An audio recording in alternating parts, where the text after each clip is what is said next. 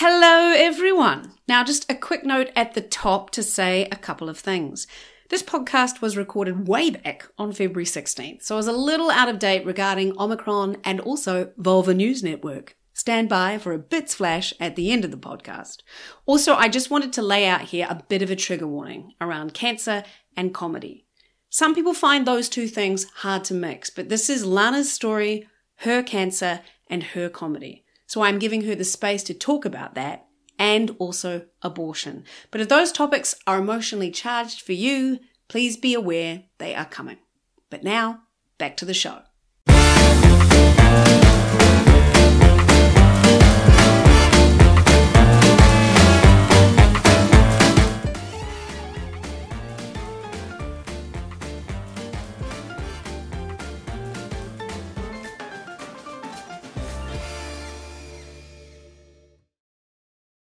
Hello everyone, kia ora tātou, haere mai, and welcome along to Showy Ovaries, a podcast where I, provocatively prodding the zeitgeist of perimenopause, Penny Ashton, delve into just what might happen to all of our bits and pieces before they sputter out into well-earned retirement.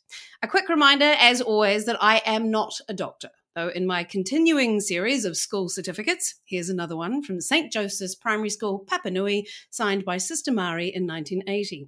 Congratulations to Penny Ashton for being a helpful, happy girl and for doing extra homework at home. That's right, age 6. So I may be a proud girly swat, but if you want actual proper medical advice from people who swatted and then sat proper medical exams, please do seek a proper medical professional. Today's guest might not be a doctor, but she has spent a fair amount of time in doctors' offices dealing with a diagnosis of breast cancer. She's an actor, a puppeteer, a comedian, was a Grecian statue when I first saw her something like 17 years ago, has pivoted into a public health role in emergency management and is beaming into us today from that most lockdown city in the world, Melbourne, Australia. Hello, please welcome my good friend Lana Schwarcz. Hello. Oh, g'day all the way from Melbourne, Australia. Yeah, it's so funny. Like my Australian accent's so good, isn't it? Oh, yeah, I know. Your strine could not be beat. I know. It's like I can do Southern American. I can do all these other accents like better. English accents, all that sort of stuff. Much better than Australian. How's your New Zealand? I can't do a Kiwi accent for shit. Like, no. I just can't. It's too close. That must be the same sort of thing. Like, yeah. It's too close. I think the closest I get to it is chups, and that's it, you know. Chups. Anyway, enough of that. How are you? Yeah, I'm good. How are you? Oh, you know, I'm just trying to avoid ex-tropical cyclone Dovey right now. So if we hear any sort of rambunctious noises, that's what that is. It's not my stomach. But how is it all going over? So now we're at the beginning of our Omicron wave. Today there were 810 cases. And I presume by the time this goes to air, it'll probably be a lot worse here. But what's it been like coming out the other end? Look, I haven't left my house for... I'm too scared. I know it's meant to be. Look, you know, I so far have not said one full sentence, but I know I just have many feelings about it, and they're all coming to the fore of my head at the same time. I'm triple vaxxed, so you know, really it shouldn't have too much of an issue for me. But like I now, as you mentioned, I've pivoted completely out of the public eye, and so I'm now just working from home in my little study and not really going out too much. I did do a show, but I was a puppeteer at the time and I was masked the whole time, and you know, so yeah. Now this is your Shakespeare crossed with aliens. That's right. It was Shakespeare aliens. Yes. And how did it go? It was great. Like, it was so stupid. That's my favorite thing in the world. Yeah. You know, is you know, doing things for like stupid's sake. Did you say "get away from her, you strumpet" or something at some point? Oh, that would have been great. No, we actually said "get away from her, you bitch." That's the yeah. Right. Right, okay. The audience said it at that time, but that would have been a really great thing to. I am pondering a new Shakespeare show, but now I haven't actually seen your face, I don't think, to actually give you commiserations about Tyson. So, oh yeah, my beautiful boy. Yeah, this is what you wrote on your website. It might make me cry, and I'm like, that I'm not a dog person at all, but it says she is a proud mother of an adorable Labrador whose name is Tyson, but you might think his real name is I love you. Oh yeah. He was with me for 16 years, so it's a third of my life. Yeah, man, totally. I mean, I met him he spooned you a lot. I saw him spooning you sometimes. Yeah. We spooned each other, and it was totally I lost a lot of boyfriends because they were like, I cannot sleep with this heft on my legs. It's just. Yeah. Right. Yeah. But I just thought that was, I thought that was a really sweet thing to say. And also because, and this is a bit of a segue, without him, you might not have had your breast cancer diagnosis. That's absolutely true. So it was all because I was walking him in the park and met quite an amazing person, actually, who was on a mission to basically stop every single woman that she met in the dog park that day and say, go and get a mammogram. Right. And how old were you then? I was 40 at the time. Yeah, wow. So you were, is that, because in New Zealand it's 45 for mammograms, is free ones, is it the same there? So it's actually what they do is they advertise that it's 50 and above, but sort of don't really, it's a bit of a secret, an open secret that they will test anyone over the age of 40 for free, but it's only, you wouldn't know that. Because it's only advertised for 50 and above, but they will test you. So this woman stopped you in the park and said, please go and get a mammogram, and you That's thought, right. Why not? And I just was like, you know what, I'm depressed right now. What else have I got to do? And I really was. Like it's not me making fun of, a mental health issue. I really was. I was very, very low at the time. And I was still at that point where I was trying to get myself, I could feel myself sliding basically further and further down that rabbit hole of depression. And because I was conscious of it, I was trying to do little practical things with my day to help me feel more connected to the outside world. And I had done everything by that point, or my teeth had been cleaned, and I'd had everything had been waxed, and I'd had my hair done. Like, it was just that whole thing of having an appointment to connect with someone. Yeah. Were you single at the time? I was single at the time. So you might as well get your breast squeezed by someone. Oh, yeah, right. And I was like, a mammogram. I hadn't thought of that. That's something I can do. And see how flat these things go. That's the thing that astonishes me. It's so fucking flat. It's frightening how flat they get them. Yeah, so that was basically it. And certainly when I made the show, Lovely Lady Lump, based on that experience, which is now finished, I don't even talk about the depression part of it. It was just like, it was something to do. Right. I was, and then, oh, great, that's a good idea, a mammogram, something extra to do. Fantastic. Okay, good. And thank God. And then they found your breast cancer. Yeah. And then, amazingly, they found the cancer, and I was no longer depressed. It was very strange. It was... Yeah. Right. Yeah. Okay. So I'm gonna ask you some more questions about that. But you've kindly provided some audio from your show, Lovely Lady Lump. Yeah. So through the magic of technology, we're going to play that now, and then come back afterwards and talk about it. So here we go. Here's a little snippet of Lovely Lady Lump, and this was recorded actually at the Dunedin Comedy Gala, and you're being introduced by Ben Hurley, I believe. I can recognise the man's voice. So here it comes. Now it gives me great pleasure to welcome to the stage, all the way from Australia, a wonderful performer, Lana Schwarcz. Do you know, I've been researching baby names recently. I'm not expecting a baby, by the way. I just figured I should probably know what to call it if I ever met one. And there's a very popular new girl's name in America at the moment, Nevaeh. I don't know if you've heard of it. I hadn't. It actually spells heaven backwards. I know. It's beautiful. Imagine the parents of this child loved this child so much they called it heaven backwards. My name's Lana. I wish my name backwards spelled heaven.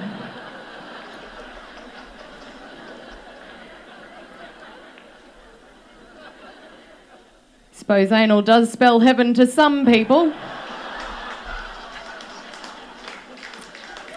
And, you know, cancer, right, it's a lot like sex, isn't it? Yeah? It fucks you. Only joking. No, cancer's nothing like sex at all, is it? It's certainly nothing like my sex life. God, if it was anything like my sex life, I wouldn't have cancer. Not for a long time. And when you first get diagnosed, a number of thoughts run through your brain, and the first thought that ran through my brain was, oh well, fuck doing my tax then. The Australian tax office can fuck right off. You want me? Come get me. You might want to bring a shovel. Oh, my parents hate that joke, by the way. They hate it probably as much as you did. They really hate it. They can't stand thinking about me not doing my tax. Hooray, so there we go. Thank you very much. That was Lana Schwarcz doing a little extract from Lovely Lady Lumps. So thank you for that. But now what I'm going to do, I've got my big long introduction, and then we're going to come back and ask you some of those questions I've been asking everybody else. So here we go. Lana Schwarcz is an entertainer, a circus artist, comedian, and a writer-performer of some provocative solo shows on such lightweight subjects as her breast cancer, abortion, and childlessness. She is a second-generation Australian and a direct descendant of numerous Holocaust survivors. 3 out of 4 grandparents were in the Holocaust. She is a puppeteer extraordinaire, having studied with Henson Studios and even working on Sesame Street as a Muppet wrangler, which is one of life's better job titles. Her short film, Sir Dance-A-Lot, won an Award of Merit in the Best Shorts Film Festival, and her solo show, Lovely Lady Lump, has won a plethora of awards, including Best Theatre at the Dunedin Fringe, Best Solo Show at the Ottawa Fringe, and the Fuck the Patriarchy Award at the Winnipeg Fringe. She and I have toured to countless festivals together in numerous countries over 15 years, and I'm very glad that she didn't die of cancer. So please welcome again, Lana Schwarcz. Hey. Kia ora, kia ora. Hello, hello, hello. Now, you know, because you've pivoted into public health now. Yes. So how are you feeling? Are you missing all of the, I mean, we're all missing it because there's none of it to be done. So, you know, well done, good pivot. But are you missing that part of your life? I am and I'm not. I'm not missing the risk and enormous amount of work that goes behind it all. I don't know what you mean. I'm getting paid massively for this podcast. I do. I feel sad that I sort of just started to get into the groove of the last show, which was brand new, and then ran home so that I could panic buy. So I did The Terminator, which, as you mentioned, was about abortion, and you saw. I did. You saw it in a very small audience. I did. But you were very appreciative. I was. It was great. That season was a part of the development. So, you know, I feel sad. Yeah. Yeah. And you would like to think that the abortion, you know, the fact that it's still so relevant is so galling to me, that it's still under threat, and so much under threat, particularly in the States, obviously. And it was a very pertinent show for that reason. So, yeah. Yeah. Yeah, and I can't believe that it was still that relevant by the time I was doing it. So, because it took a couple of years, I wanted to make sure that I didn't. It was really important for me that I actually got it right. You wanted to provoke people.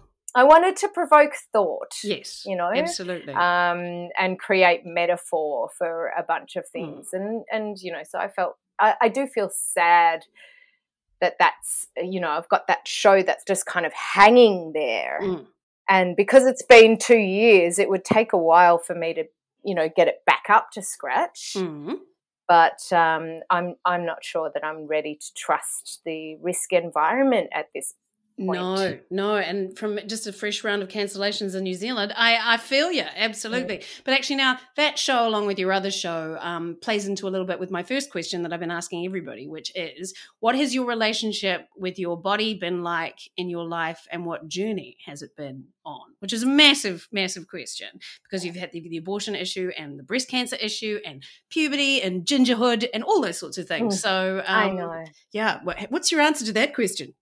I have a very complicated relationship with my body, where I really try and love it for all of its foibles, and sometimes I do genuinely love love the foibles, but I've had a long and fraught relationship with my body always and forever, and I wish that I didn't. I wish that it was different. But certainly even now I think about what would it be like to have a breast reduction. Right. You know, maybe it's time. Well, maybe it's time for that breast reduction. Okay. You know, I'd have to find a spare $10,000, but it's something that I have changed in my relationship to my body. Now it's not so much about how I look, but how these breasts are pulling my shoulders forward and making my neck and back really tight. It's now about function rather than aesthetics. You know, I want to be able to move well now. I've always wanted to move well, but you've always been able to, right? Have you not? Yeah. So is that changing now?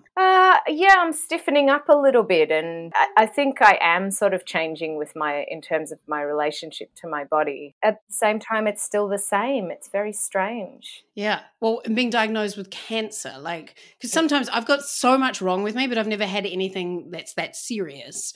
Got, digestive issues, asthma, epilepsy, all this sort of stuff. And then every now and then you just go, well, look, you fucking stop it, stupid body. Was that massive when you got cancer? I mean, but then of course you rely on your body to fix it as well as science. Yeah, of course, it was huge. It was huge. I thought I was gonna, lose my breasts. I actually thought even after all of the treatment, I had a test to check for the Ashkenazi version of the BRCA gene. Wow. Which would have meant removing my ovaries, right? So, we're talking about... Sorry, can you explain to those who don't know what the Ashkenazi gene is? Yes. So the Ashkenazi Jews are Jews that sort of come mainly from the Eastern European side of the world. And you're mainly Czech? Hungarian, actually, yeah. So Hungarian, Polish. Got that wrong. Yeah. Although, I love Czech, but I think the Hungarians are crazier. So, of course, that's where my genes come from, and there's quite a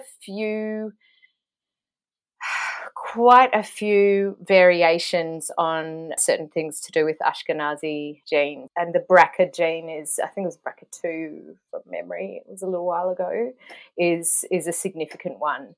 And what that means, if you test positive for that genetic version, predisposition to breast and ovarian cancer. Yeah, exactly, ovarian cancer. By the time you find ovarian cancer, it's already too late, essentially, mostly. Not always, but most of the time. Yep. Symptoms come and it's too late. So it is advisable that you have an oophorectomy, which is a removal of one's ovaries. And I was panicked. I was like, I'm already on medication that is suppressing, and I know we'll talk about this in a minute, but I'm already on medication that is suppressing my hormones, but I'm not ready to lose my ovaries, which was weird because I'm already talking about having a breast reduction, get rid of some of those. Yeah. But I was worried about, I was single, and I was like, oh my God, who's going to want me now? Oh, honey, really? All those sorts of things.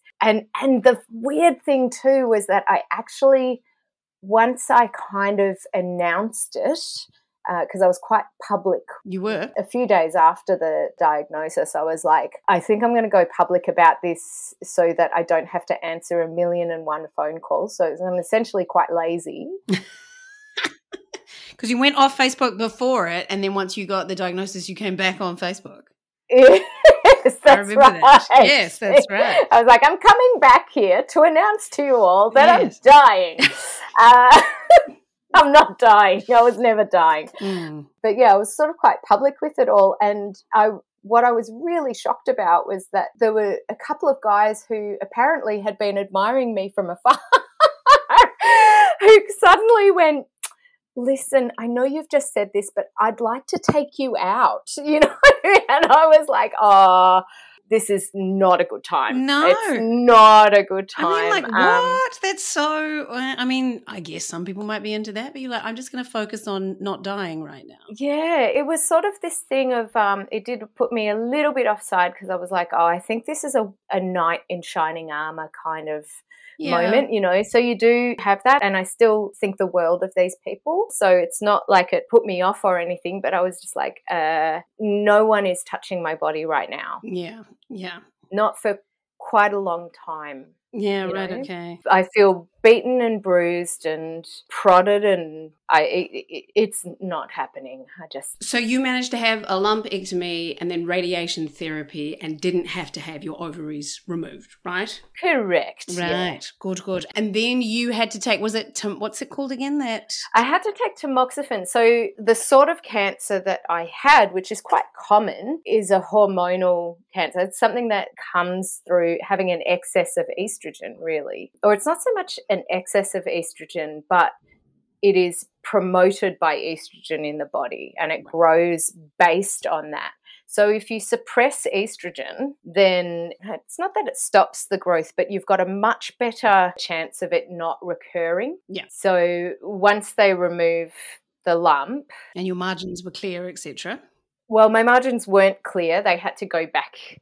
They had to go back in and clear those margins. So for the people who don't know what clearing of margins are, you know, the surgeons don't want to take too much out. It's a fine balance between taking too much and not enough. And it can be quite clear where the lump sits, but say a surgeon has removed a lump. They test every cell on the external part of that lump. Not a single cell must have any cancer in it, because if there is, then there's high likelihood that it is still in your body. Yeah. They have to then go back in and shave more out of it, so they haven't cleared the margin, essentially, which was what happened. So they did have to go back in and clear that. But yeah, so for women who have this hormonal type of cancer, and you'll have to please excuse me because it's been now 8 years, so I don't have the terminology at the tip of my tongue like I used to. Mm-hmm. But for women who do have that sort of cancer, we're usually put on a hormone suppressant drug called tamoxifen, which basically suppresses it doesn't suppress your estrogen, but it stops the estrogen from entering the cells. Oh, I see. Body. Right. Okay. So that basically crashed you into menopause very quickly. It basically crashes you into menopause. So the cell, it's basically, they don't suppress your estrogen. You're still creating estrogen, but the estrogen doesn't go into the cells of your body. And so you experience menopausal type symptoms. Right. Okay. So let's take one step back. Did you know anything about menopause before this? Well, I mean, you know, I've watched sitcoms where women fan themselves, right, and stand in front of open fridge doors. Right. So but apart from that, no. Did your mother talk to you about it? Did you know about her menopause? No, not at all. Not at all. And I'm not even sure that she necessarily had symptoms. She must have, surely. I mean, some. No, I think some people don't. Yeah, I mean, some people genuinely don't. Yeah, but it's very rare to not have a single thing. I don't think that she did. Wow, amazing. So she obviously didn't talk to you about, how was she talking about periods and all that sort of shenanigans? Oh, see, okay, so here's the thing. I reckon there's a whole book called Period, right, that my mum and mum read to me when I was a child. Oh, I don't know. There's no book. You've never seen the Period book? Oh, no. My God. No. Okay, so that was how I learnt about puberty, right, essentially. Right. There is no book that is the same about menopause. No. It's just, you're just meant to know about it. Well, there is now. We have 2 books that have come out in New Zealand in January, both by Nickies, and both of them are coming on the podcast. So 2 different menopause books, which is great. Fantastic. And it has a lot of information. Yeah. Fabulous. Fantastic. Mm-hmm. If it's like the children's book Period, then I'll be very happy. I just want to look at pictures and laugh at the cartoons. That's right. maybe there's a market there for you. You can do that on the side of your public health situation. Yeah, that's right. Yeah. Okay. Yeah. I mean, obviously, when I was a child, that happened, but it feels very sad to me that it still is like this shame. You know, I mean, periods are shameful, and menopause. But I still think that menopause is named incorrectly, and periods are named incorrectly too. So right, because it shouldn't be a pause. It's not a pause. It actually is the period. So right, it's the full stop. Right, indeed. Now, so you started taking tamoxifen.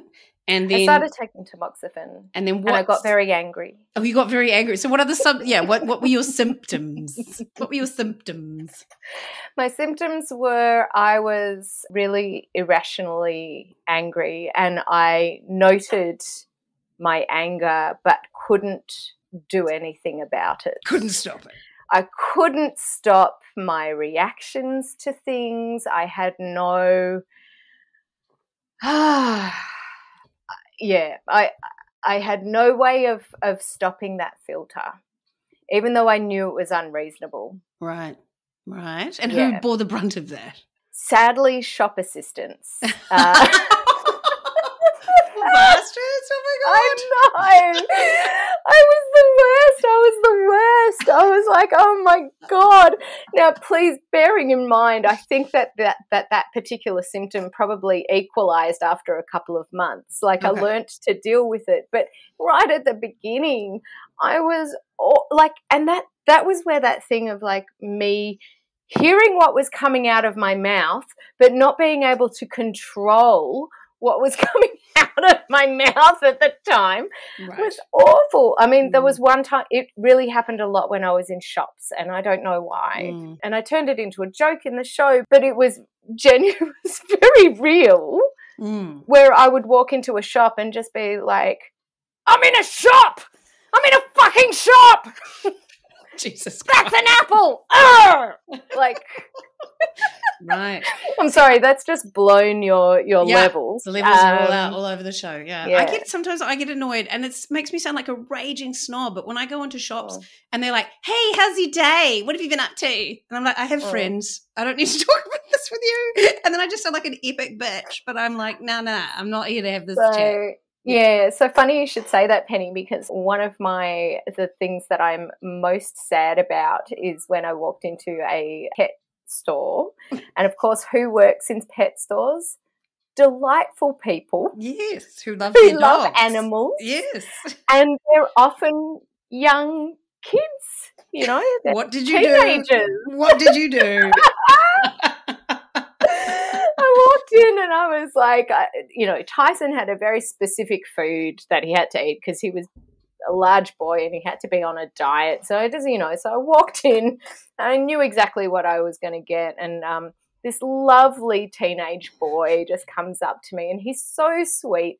And he says to me, are we after something in particular today? And I chucked an absolute tizzy over the fact that he had used the royal we.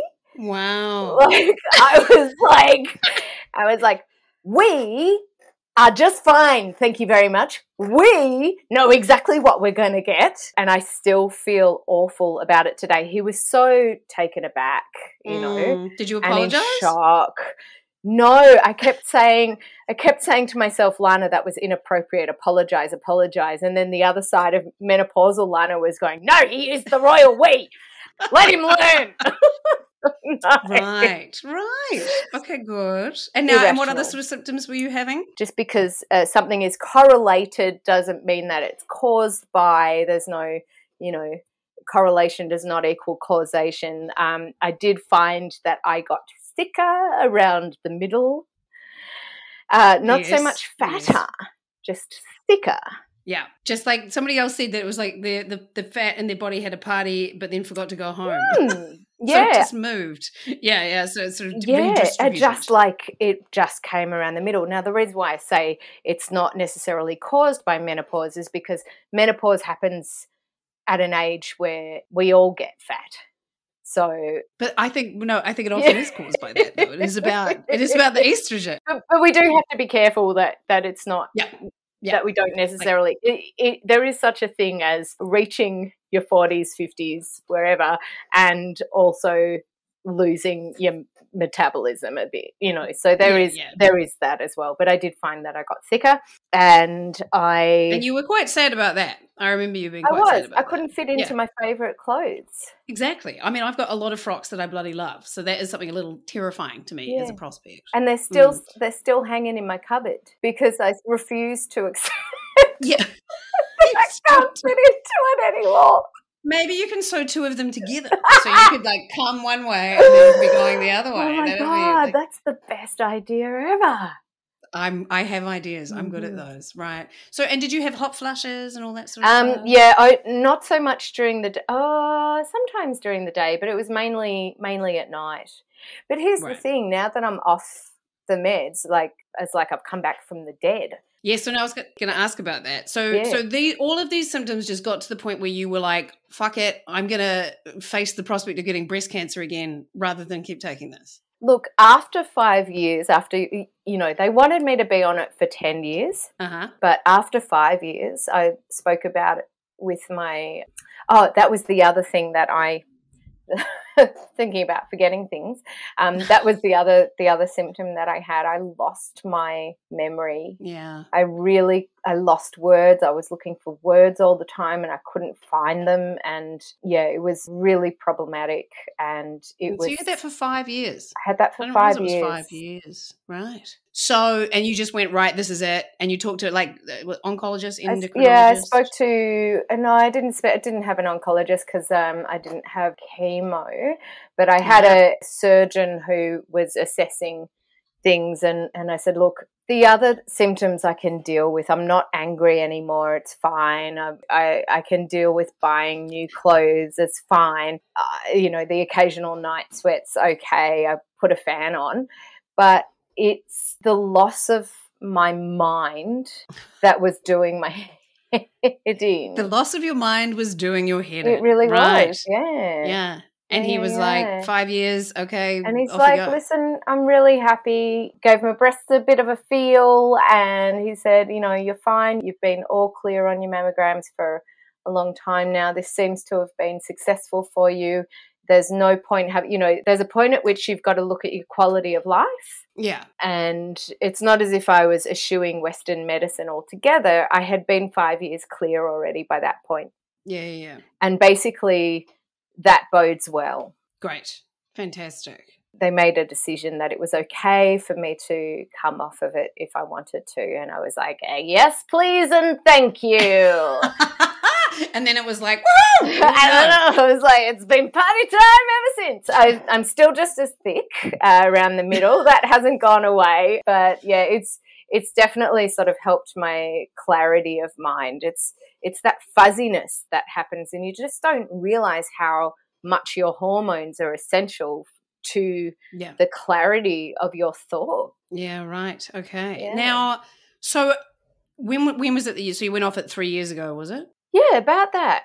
3 years ago. So now are you living in a fear of the normal rate of perimenopause? Is that playing on your mind now that I've just fed that to you to make you feel sad? Is that something you're thinking about? I'm trying to not be afeared. I'm trying to just kind of go, yep, whatever happens, happens. But it's kind of this weird thing because you're like, normally menopause happens and it happens, or perimenopause happens and then menopause and it's done, right? Yeah. It's done. But in my case, I've come back from the dead. It's like I was in Flatliners, I just went, I'm just going to test this for a minute, see what afterlife is like.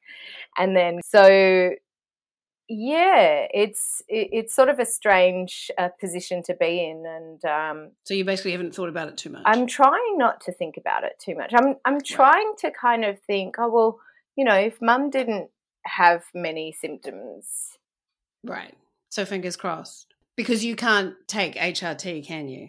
I don't think it's a good idea for someone who has a propensity for hormonally inspired cancers. Yeah. And of course, we're not making light of breast cancer here. You've had this conversation quite a lot, but you're just dealing with it the best way that you know how, and that is with comedy. And it's a bit the same with me. And obviously some other people have a lot harsher outcomes, but for you, it's been, Well, you managed to kick your depression habit, and yeah, like, so did it give you like a renewed vigor for life? Yeah, it was like, I have cancer. I've got something to do now. That's going to keep me busy for a bit.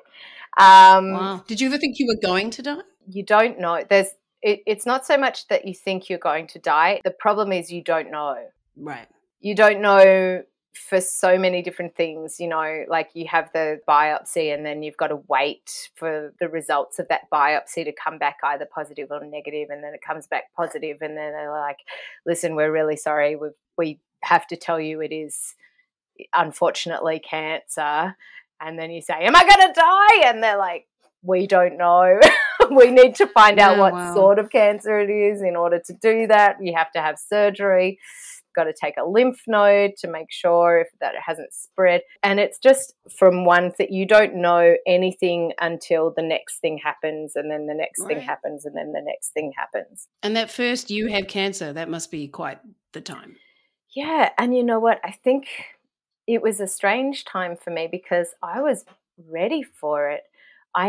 Because of the depression, I had been seeing a therapist. So I had the biopsy, I think, on a Thursday, and I had an appointment with my therapist on the Saturday booked in anyway to talk about the depression. Right. I came in and I said, this has happened. And she's like, okay, let's talk about, you know, how you're feeling now and how you think you're going to feel when they give you the diagnosis. Like, it was excellent. Right. And it really helped calm my nerves a lot about it, because she made me realize that there are 3 outcomes from this. I think it was 3.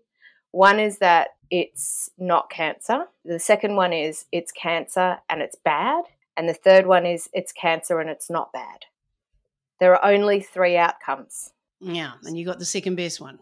Exactly. And let's talk about how you are going to feel with each of these 3 outcomes. Mm-hmm. And we talked about it, and I thought really hard about it. So then by the time it came back to doctor announcing to my parents and myself, I was like, I knew how to feel. It was very strange, but it was I knew how to feel, and I felt really clear and focused, unlike the menopausal Lana. This was pre-menopausal. And yeah, I was prepared. My parents were not prepared, and they were sitting next to me. But yeah, I knew that I had a way that I would react or feel for each one of those options. Now, and have you had many people sort of thinking that you shouldn't make light of cancer or things like that? God, have you had much of that? Yeah, I've had. Yeah, which is like, it's your life. So yeah, so what have people said? Yeah, I've just had people abuse. Well, not, you know, they wouldn't do it sort of online or anything like that, but certainly when I was promoting the show, and you and I have done lots of flyering of oh my god of lineups at box offices around the world. Yes, indeed. And that's often when it would happen, you know, when you're sort of trying to say it's a comedy about breast cancer, and people are like, some people get it, and then other people are like, how dare you? How dare you? It's not a laughing matter. And I'm like, for me, it's about boobs. That's funny. And the thing is, and then it's also like, well, don't come. You don't come, that's fine. Yeah. That's great. You do your thing, let me do mine, which is something that the world doesn't do very well. But at the same time, they'll never, ever, ever forget in Edinburgh, I had these 4 young men turn up to my show, and they sat in the front row, and I came out and looked at them, and I'm like, you guys are in the wrong show. But and were they? No, they had chosen the show. They stuck around and were really into it for the whole thing. And I still remember that, you know, this guy's name was Gawain.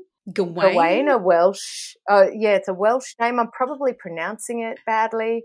But, you know, about a year after that, I got an email from Gawain saying, listen, I'm still thinking about your show. You probably thought that we were sitting there and we were in the wrong show. We weren't. We deliberately chose your show because the 4 of us have all been personally touched by breast cancer.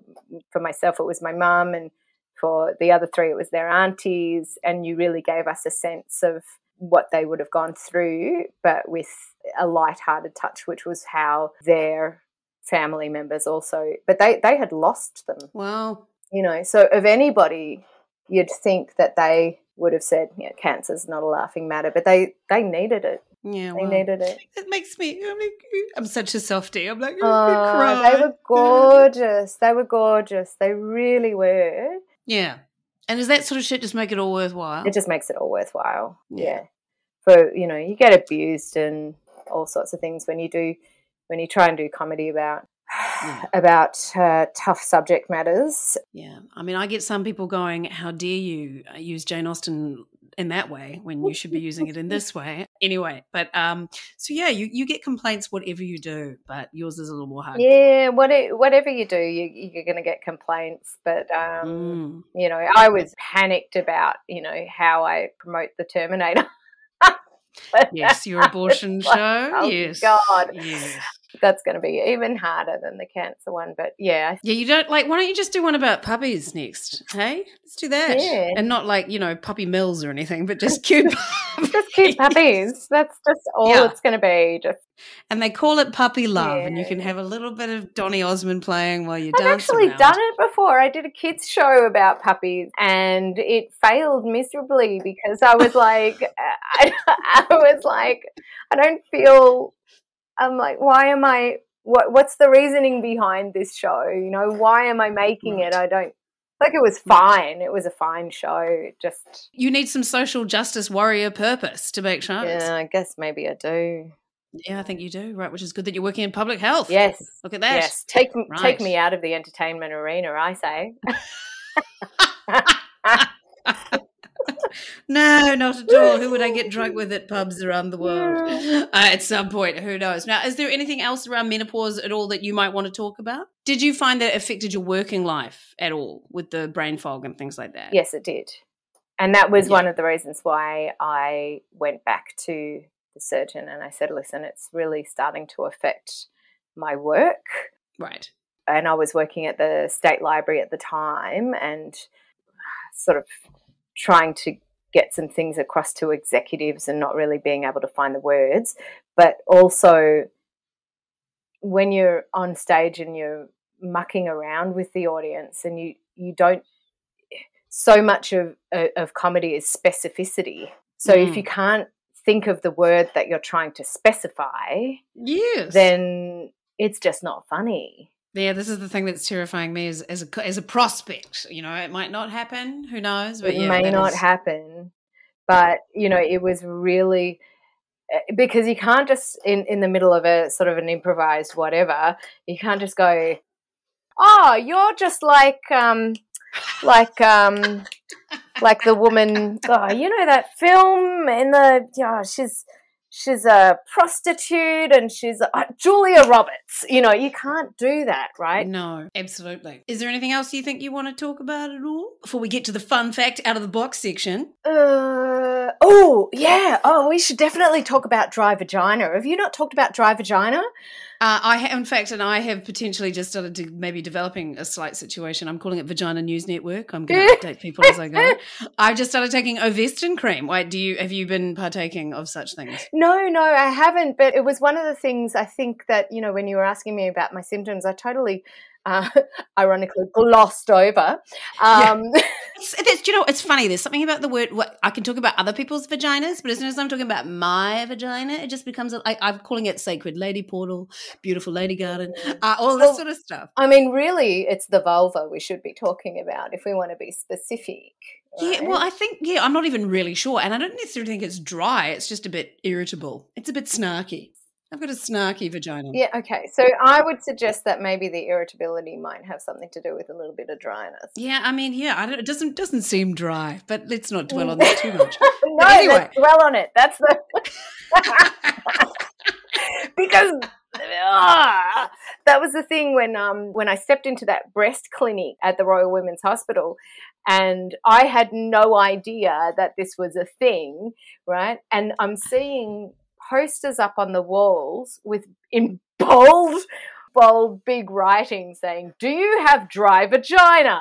Come see our menopause clinic on da-da-da-da-da-da-da, and it's all over the breast clinic people walls. taking their suppressing drugs. Right. Well, yes, and also because, you know, maybe they've had a hysterectomy and they've had, you know, or an oophorectomy, and not even that, chemo will put you through menopause. Right, okay. A lot of the time. Yeah. So they were all over the place, and that was my first indication that I was like, So what have you done about that then?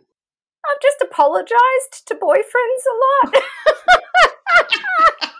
I just said, listen, it's not you.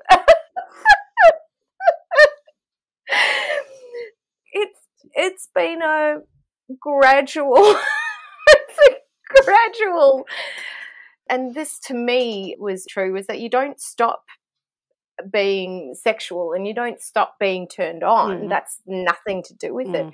It's just a general dry heat.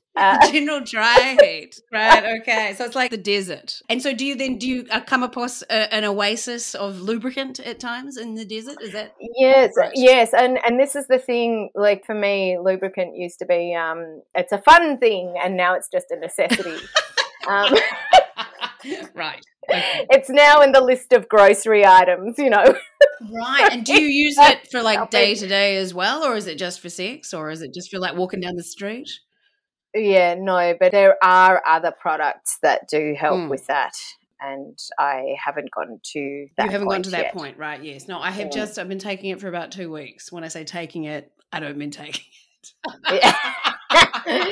Smearing yes, it. exactly. Squirting it, all of that. And I haven't noticed too much of a difference yet, but it's only been 2 weeks. So we'll get back to everybody with Vagina News Network as it comes to hand. Vagina News Network. I just think that it's something that, you know, like absolutely break the taboo on it. Let's talk about it. Yeah. This is, you know, it is a very real, very common symptom of menopause. So, I didn't know. I mean, I think for me, the first time I was hearing about menopause was with Colette, which is a friend of ours in Canada who basically nearly died from bleeding out. So that was the first time I heard about like really extreme bleeding to come from menopause and things like that. And then I started to swat up because of that on everything else, because, you know, I do extra homework at home.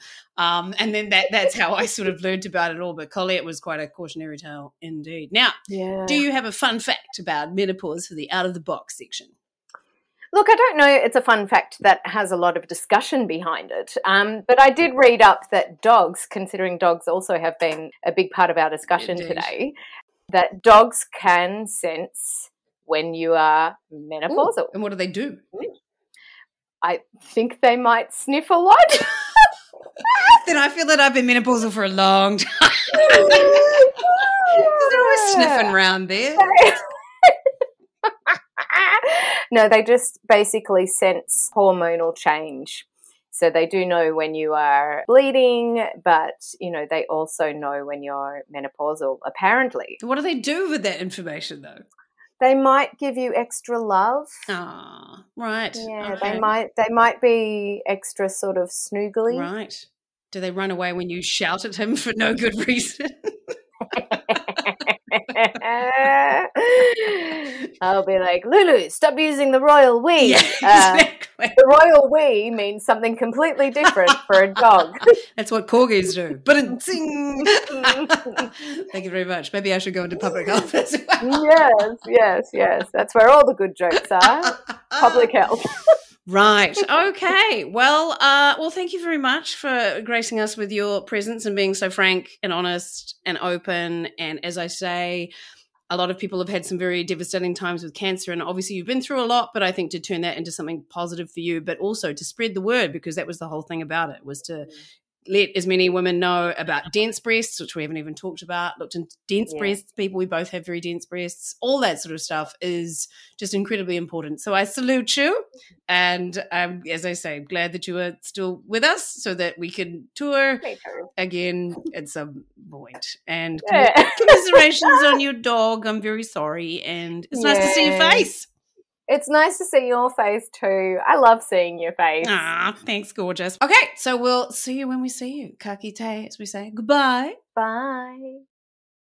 So that was me good old buddy, old pal, Lana Schwarcz. I've never said that in my life. That was my good friend Lana Schwarcz, who has dealt with a lot but come out swinging and smiling, and has a delightful boyfriend of some time now. We didn't talk about that at all, because we shall not be defined by men. But no, he is lovely. So hi, Colin. Thanks for listening, everyone. Stay tuned next week for the gorgeous intelligence that is Miriama Carmel. I just talked to her today and she was a delight. But please spread this podcast about. Spread the word. Let everybody know about dry vaginas. And please feel free to donate to my Patreon as work just keeps getting cancelled. Oh yes, and a bits flash for Vulva News Network. As it got better, but then it got worse again. So I went to my doctor to show her yet again. Here we go. And now I have a referral to a gynecologist and potentially the sexual health clinic, who are vulva specialists, because that's what I need to try and figure out what's going on. So I'll keep you updated on that as well. But in the immortal words of the Juice Queen herself, Pinky Agnew, stay juicy, everybody, and I'll see you next time on Showy Ovaries. Ka kite.